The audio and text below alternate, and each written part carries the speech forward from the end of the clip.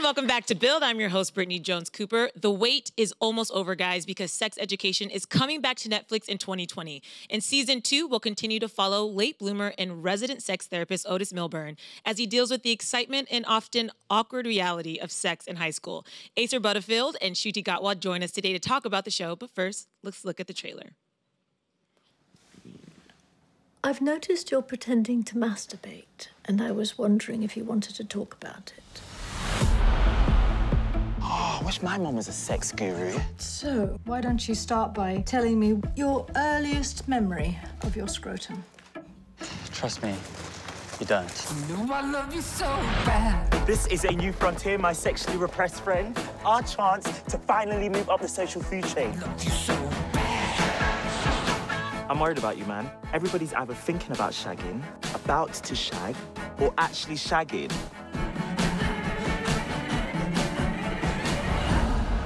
The students at this school need your help and we need their money. I'll deal with the business end of things, and you can do the therapy.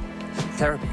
Yeah, sex therapy, like your mum. Wow, sex therapist? This could be awesome. Well, it could be popular. I might have a mild to moderate crush on Maeve.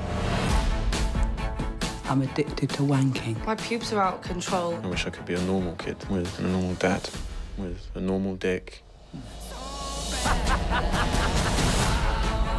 Prepare for the best 2 years of our lives.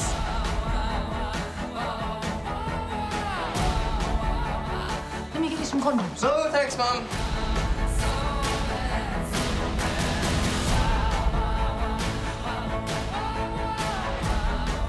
Stay out of my life.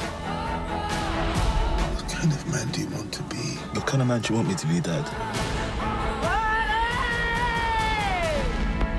You can't choose who you're attracted to. You can't engineer a relationship. I don't believe in love. You are who you are. Don't let anyone take that away from you. I still think it's weird a teenage boy's a sex therapist.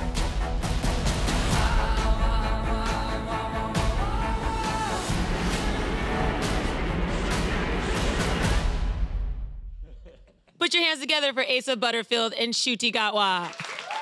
Thank you. You guys, you know, we always have people here in the audience, but this is a full house. And I think that's a testament to your performances, but also how good the show is, right? I mean, people love this show. Everybody I've ever talked to, they're like, have you seen Sex Education? And so I didn't know when it was coming back, so I was excited to see you guys on the schedule and to know that it's coming back in 2020. How do you guys feel about season 2? Is that excitement the same for you? Yeah, definitely. I'm so excited, very, very excited.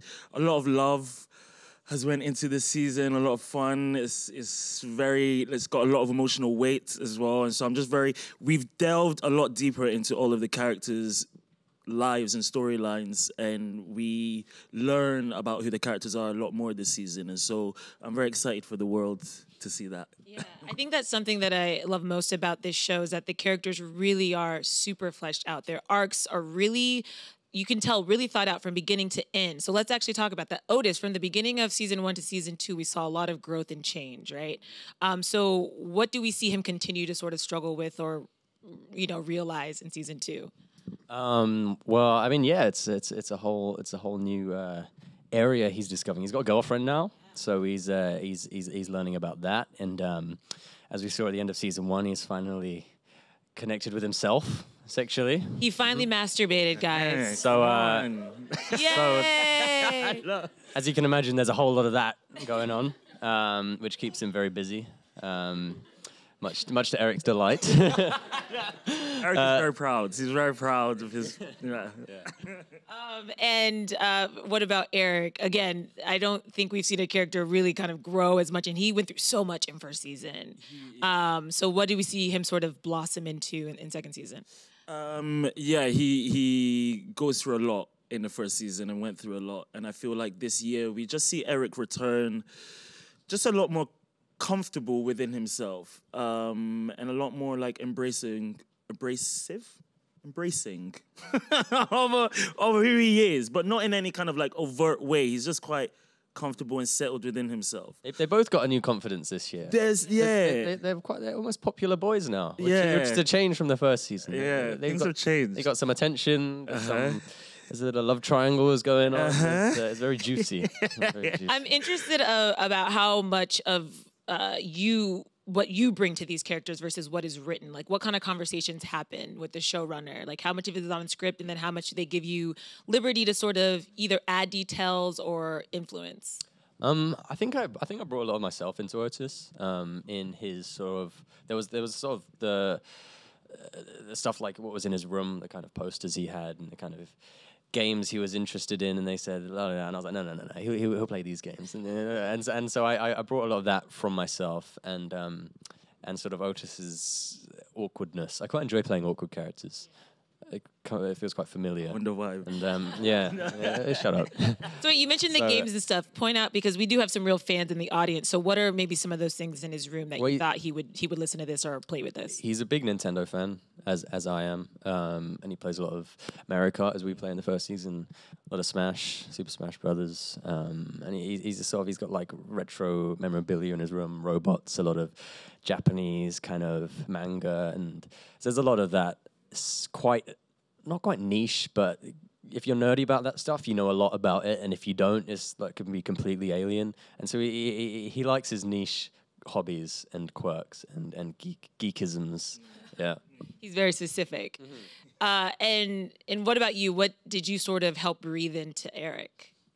Well, the writing was so good that I feel like you just kind of say the lines and it's good. Like the writing was amazing.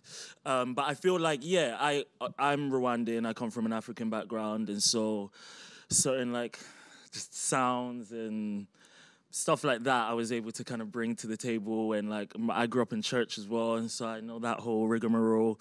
But yeah, I feel like the writers and the director, Ben Taylor, have always been quite open and collaborative with us, and I feel very much kind of like involved us in the process of it. Ben loves us like ad-libbing and adding little bits in here and there. I've got a naughtiness style because I can be quite naughty on set in terms of just like adding lines and just like making. Be careful, and, not like just like ad-libbing and stuff. And Ben is very like embracive of that, and so.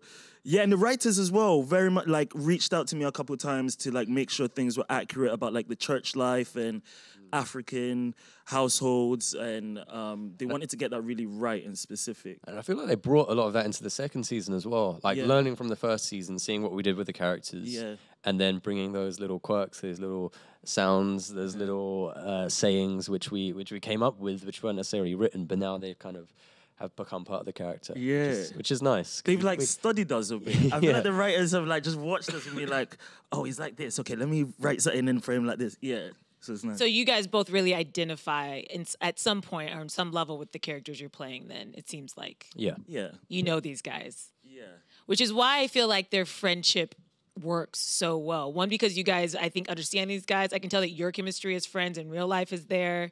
I think Eric and Otis have to be some of the best friends on TV right now. Would you guys agree? Oh, yeah. Yeah. We didn't know each other before this, so we came in, we met on like one of the rehearsal days, which there were only a couple of before we were in Wales, before we were filming. There we go. There we are on our adventure. Otis is fully kitted out, as you can see, well prepared always. Eric and Otis, I mean, they're quite different. Like they've got different energies, but I think that works. I think that's why they're friends. I think that's why our chemistry works, and it's why they become this sort of great dynamic duo. It's because they kind of they complement each other and they bring other sides of each other out of them, and they just love each other so much. And you can kind of see they mean the world to each other. Yeah. You see that in the show, and I think we were just quite lucky that me and Ncuti connected. And just got this nice rhythm between us, this banter, and yeah, we're lucky. Yeah. We're lucky because we only met like 2 days before we started filming, so we hadn't met at all before. So thank God we got on. Thank God we got on. But it's that would not. I mean, we're not smiling there, but it'd be even less smiles. But they're happy on the inside. Yeah. They're happy on the inside. Yeah, it's obviously a real pleasure to work with Asa as well, and I feel like I don't know. It's nice to see like this dynamic as well. Like you've got this like straight white awkward kid, this like loud mouth gay black kid, and they're like so different, but like they're just boys hanging out. Like, yeah. And I love seeing that. And there's so many. I think the first time I talked to you about this show last year, you said what drew you to it were the relationships. And there are just so many different relationships that I think people can find a connection to. And your friendship is one of them. Another one, Eric, your character, Eric, his relationship with Adam is one that I think a lot of people are concerned about. I can imagine. So take me through the feedback you had in season 1, because again, you're playing a young black gay teenager who's in this confusing dynamic with somebody who's been a bit of a bully and has been homophobic, but then there's an attraction. So what kind of feedback have you had for that dynamic? Oh, feedback. First feedback. People stand hard. They're like the Eric and Adam. Yeah, like love storyline. And there was a lot of like, pictures and like romantic music to like the bit where Adam is like grabbing Eric's face. I'm like, don't romanticize that. Like don't put up with, if someone grabs your face, it's not romantic. Just so you know, yeah? Just so you know. So there's a lot of that. I think people really want to see them together. And I feel like that's great and a real testament of Connor Swindells, who plays Adam, because he just added so much truth to Adam and so much like light and darkness to him in terms of he's not just like a bad guy. You know what I mean? Like we see Adam throughout the whole series having this really difficult relationship with his dad and how that affects his identity and his sense of masculinity. And not that you can understand why he is like a bully to Eric, but in that moment when they meet in the music room, when they're just two, it's a very human moment. Like they're two young boys who have been like searching for intimacy in their lives. They're both lacking affection and intimacy, and I feel like they find each other in that moment, and so it's quite a human moment.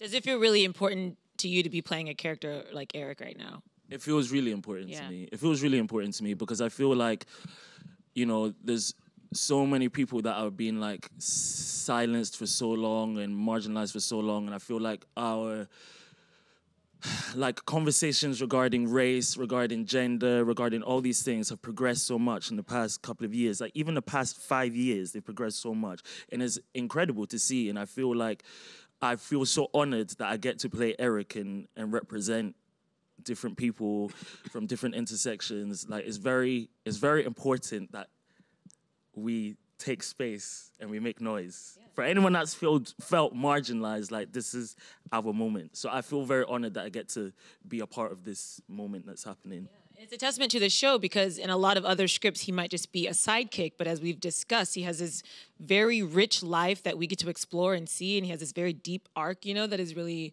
important, I think, to a lot of the viewers. And again, that's just really refreshing, I think, as a viewer. Yeah. Another relationship that people are really into is Otis and Maeve. And it's kind of like a will they, won't they? And I keep thinking, should they, you know? Like, should they? I don't know. What do you think? I don't know. It's, I mean... You're right. Is it will they, won't they, should they, shan't they, will they? Won't they? We don't know. No one knows. Nobody knows. I'm pestering the writers. Like what actually happens? But you're right. It's I mean the stage Otis is in his life. Maeve and Otis come from very different backgrounds. They're mature in some ways, but also immature in others. And I feel like they really get each other. They possibly get each other better than anyone else besides maybe Eric, of course. Yeah, of course. Obviously, and but I don't know if they're right at this stage, romantically. I mean, Otis is very inexperienced and kind of new to this whole world, whereas Maeve is her own woman and she's confident and she's driven and she ain't gonna sort of hang about for anyone. So we'll see what happens in season 2. And that was really vague, and thank you for no spoilers, I guess. That's all right. Yeah. Because I Media feel like you trained within do an inch know. of his life. Did you guys already wrap season 2? Or are you still? No, we you're wrapped. done? Oh, We so wrapped you a do couple know. months ago. We It know. was a really good. Netflix would be very happy with that answer. Yeah, that's right, Netflix. I got you. My opinion is that they should. I really like Ola for him. I think that's like she's nice. She is nice. Good, right? Yeah. Okay. Anyway, we also have to talk about Gillian Anderson because she is an icon. Yeah. Auntie Gillian, as Cutie. Is that what you call her? I love Gillian Anderson. I love her, and she is an icon. Right? She is an icon. Like I fully, I'm happy to say that. She's working with her is great. I feel like she's been very nice to all of us and kind of taken us under her wing and. She's talented, but she doesn't take herself seriously. Too seriously. She's like able to have fun and she's funny. She really made me giggle on set. Yeah. And we have found this really nice natural relationship between this mother and son. And she's I really enjoy working with Gillian. Yeah. She's a good hoot. Yeah. You mentioned her sense of humor, and I would imagine everybody on set sort of has to have a sense of humor given the subject matter. So can you think about a day on set that was particularly fun or funny or outrageous? Because like your character specifically has to do a lot of outrageous things. Yeah. You know? Yeah. So is there a day on set that is memorable for you guys? Do you know what? That question is actually quite tricky to answer because it's like the whole season, every day is like, what is gonna happen today? What is gonna happen today? Yeah. And every day is just fun and like all the crew, all the cast, everyone really gets on. Like we are like a little, as cheesy as it is a family. Like it is a little family, and so every day is very fun. But like, what is it like when you have to, give a banana fellatio? That's what I'm talking about. Like days right. that. That was actually like week 1, season 1, week 1 of shooting. They were like, give Ncuti the banana. Yeah. And we're all there like, yeah. Yeah. And you have to have a thick skin on this show. You have to very quickly kind of not necessarily have a thick skin, but just be prepared. We all knew signing up to this. It's called sex education. Like there's going to be something. You're going to put yourself out there. But we all became very close very quickly, and that didn't become a thing. It was like, you know what? It's fine. There's no judgment. We're all here to make the show. We know what it's about. Both this goes for the cast and the crew. We were all like super supportive of each other. And so when Ncuti came to do his banana fellatio, we were all like urging him on. Yeah. We were chanting. Yeah. We were hooting. Mascots. Like it was. I was his hype man. I was there. I wasn't on camera, but I was in the back. Like, I felt the love. From off camera. I felt it. So much support. And again, the show's called Sex Education, so scenes like that are important, I think. Right? Maybe for some people who don't know. You got an education. I didn't quite know how I was going to finish that sentence. I was just talking. I was like, where am I going? I don't really know. So you guys have wrapped this, and I just want to take the next couple of minutes to talk about what else is going on for you guys right now. How's life in general? Life is great. I just got some kittens. I saw them on your Instagram. Which are like everything to me at the moment. What are their names? There's a boy and a girl, brother and sister. Atlas and Lyra are their names. And they're the sweetest things in my life. Yeah. And I miss them. They look like Asa. Like they have the same eyes as Asa. They have your eyes. Yeah, they did. They did. See, when they're kittens, they have blue eyes when they're younger, but now their eyes have gotten so golden. No, really? Yeah. So what has been the most interesting thing about being a cat dad? What have you learned? Cats poo a lot. So when I had cats at home, they would go out into the garden. But I don't have a garden in my flat. I just have a little box. So they poo a lot. And they scratch everything, which I kind of knew they would. I got a scratching post, but they scratch everything aside the scratching post. Oh, man, I just sound like such a cat person. Yeah, they're just great. They're full of energy. They sleep a lot. They play. That's about it. Yeah. I've not met them yet. I still need to meet them. You've not? I know. When are you getting your puppy? Because we need to introduce them. We need to make this happen. I want to get a puppy, yeah. I want to get a Staffy. And I think like February, I'm gonna get a puppy. How do you guys have time to raise animals? Cats are sort of easier. I can imagine. I would not have the time to look after a dog. I'm not sure you have the time, Ncuti. I think you haven't thought this through properly. Oh, it's a let me, man. No, but look, like Mimi, who plays Mimi Keane, who plays Ruby, the queen bee. She has like a whole. Pets. She's got like 15. She's got like birds, dogs, cats, turtles. And she's got like a. Has she got turtles as well? Yeah. She's got like a dog breeding business as well. Like she breeds dogs, like as a business as well. So I feel like if she can, I can do it as well. I'm gonna do it. I believe in you. Yeah. Although I looked at your Instagram, you just seem real busy. You've been all over the place. Like it seems like life is. Then good. you get the dog to be, you can. What's it called? Like a travel companion. Then you take it everywhere. An emotional support dog. You get a little vest, and then you can take them everywhere. Yeah. And nobody can say anything about it. Yeah, that's what we're gonna do. Next time we're here, there's gonna be a puppy. A little puppy here. A vest on. Staffy. I also recently saw that you met Billy Porter. Yes. Can we just talk about that? Because that's somebody that I really love and want to meet. Yeah. Just any fun stories? Like he, what an amazing guy. What an amazing guy who was so warm, so lovely. I will never forget that day. Like it was just so amazing. He knew who I was.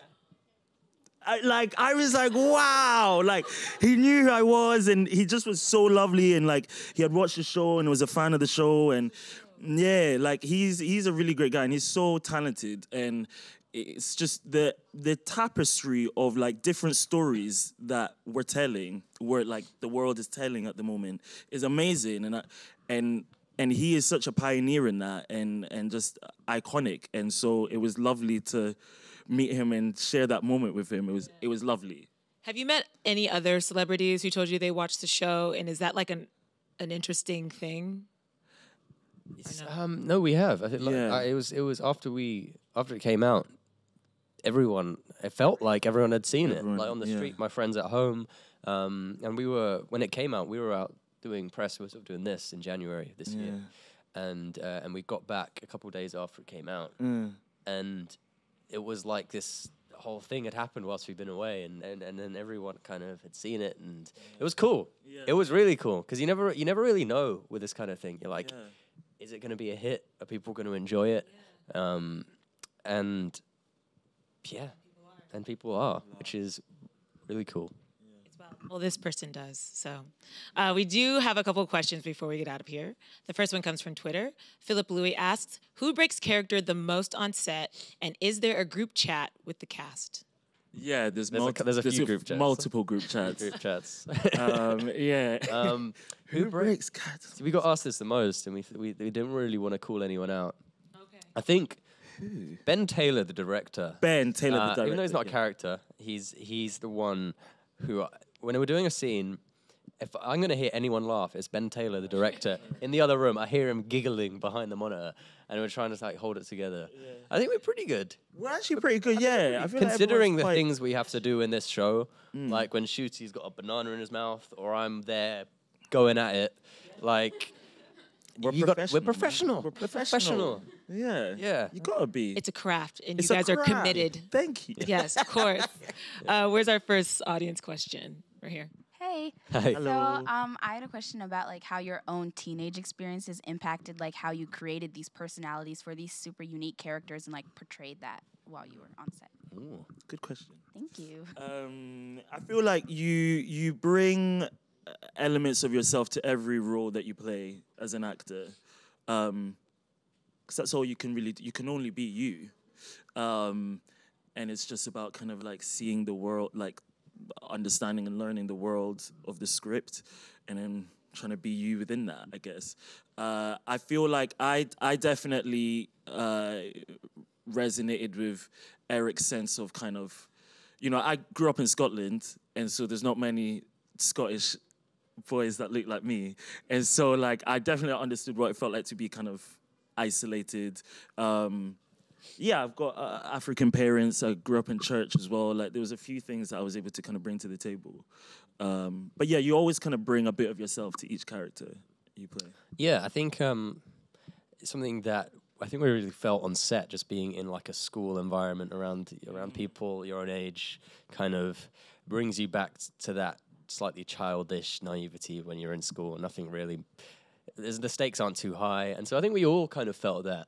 And you all kind of reminded of those nerves, like when you talk to a girl you like, or when you realize you haven't written the assignment, or you're late for school. And it's that kind of, when you're that age, those are like the biggest things in the world. That's all that matters. And to be reminded of that is quite cool.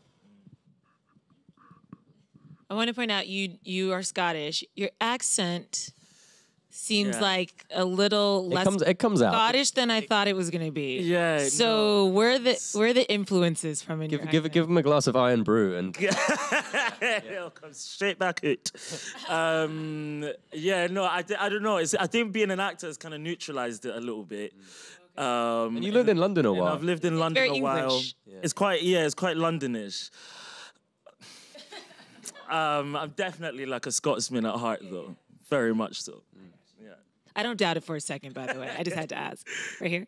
Hi, this is for Isa. Hi. Hi. I know that Boy in the Striped Pajamas was one of your first major films, and you were so young when you did it. And I wondered how being in a film that was so important and so impactful at such a young age kind of influenced you going forward as an actor, and how it affected you as a person, or were you kind of sheltered from it because you were so young?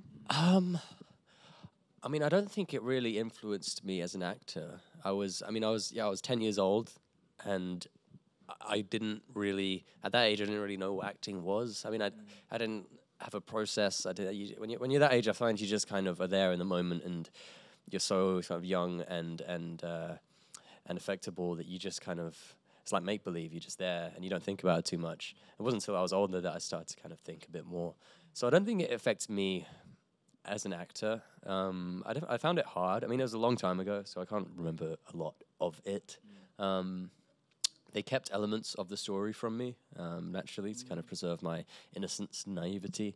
But I knew what had happened, some of what had happened, and I knew about the Holocaust. But yeah, I don't know. It was a massively impactful film on my career, but it was just a long time ago now. It's hard to kind of think about how that's, if there's still elements of that that I think about. Honestly, probably not. I was so kind of young, and I mean, that's fair. I don't remember anything from being 9 either, or 10. No. So that's fair. Yeah. Oh, do we have another one? Hi. Hi. My question was, how different was it filming season 2 from season 1?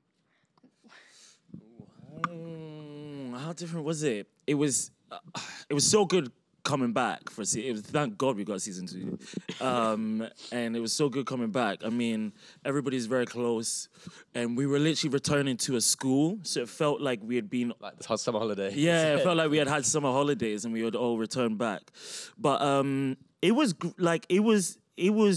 very familiar. It was very familiar, but elements of it, I definitely felt different. Yeah. In this season, we get to explore the individual characters a bit more deeply. So there was less ensemble stuff and more intimate kind of things where everyone's kind of splintered off a bit, which was cool because it meant I could now watch things that I had no part in, and I could watch it fresh and having no idea what was going to happen or what to expect, which is always great. Yeah, I think for us, because I don't like watching myself, and the more time I can watch other people, the better.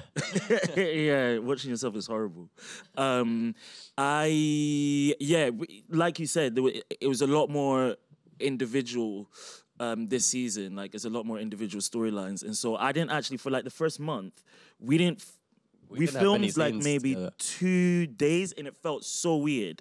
I didn't feel like I was filming Sex Education, unless this one is beside me. Yeah. I didn't feel like I was. And then like when Issa came back, I was like, oh, yes.